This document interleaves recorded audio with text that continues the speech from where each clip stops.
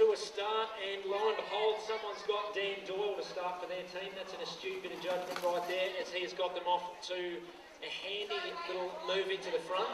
Now, as much as a lead is a great thing to have in relays, it is really the tagging area that makes all the difference to these guys, where if you see in a race, these skaters have got to generate all their own extra speed to come up with a pass on another team.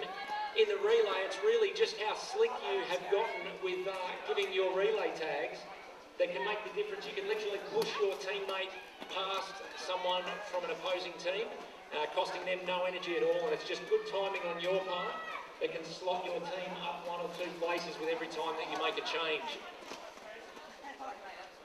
And a couple of clean changes aside, just as you saw, once we were out there and just racing off the line, all those teams were very close together.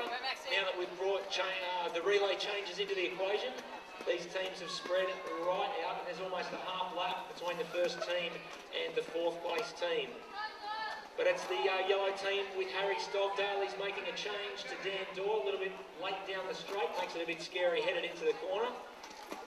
Now, the ideal change that these guys could possibly do would involve someone leaving the gate area quite late, or what would seem to the spectator to be quite late, so that they can really aggressively accelerate around the inside as they take themselves out onto the track. And then ideally, you want to be right there, standing, moving as fast as possible, waiting for a tag the moment your teammate comes out of the corner. So you don't even wait for both of you to straighten up or be rolling in a straight line halfway down the straight. As soon as the skater on the track reaches the outside line on the straight, they should have a teammate waiting there, ready for a tag. And that's your ideal tag, and it gives your teammate plenty of time to set up for the following corner, because the tag's long since been and gone. Well, I'll tell you what, this yellow team are doing it a lot more polished than the others at the moment. And they've almost built themselves a half-lap lead out there, as we've got Harry Stockdale out on course for the yellow team once again. Following him, we've got Max Materia from Bayswater in the green, Murray Lazenby in the red from Eltham, and it is Melissa D'Amelio in blue from Caribbean in the team that's bringing up the back at the moment. We've got Dan Doyle back on track for the yellow team, making some serious headway into blue at the moment, with Ariel Chu out there for the blue team. Coming up nice and close, we've got green and red right here, so we'll see if this changeover makes all the difference in how these teams are standing. Nice position change from Manassian, and he's gotten a smooth line into the corner, but Paige Hartley's got a bit of speed to get out of there, and Manassian's just got to find that smooth line to get past. He's going to bide his time until he's looking at a good one.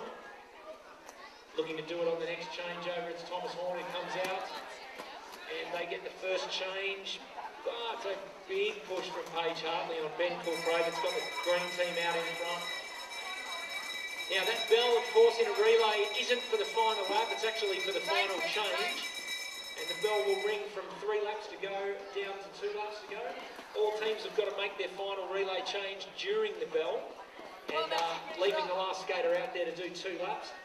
They've now got 1 to go, this lead yellow team. Blues, of course, coming through with 1 to go, I think, actually. You guys on the back, he has got 1 more. Yellow with first, green with second, red with third, and it was actually Armstrong that set that confusion off.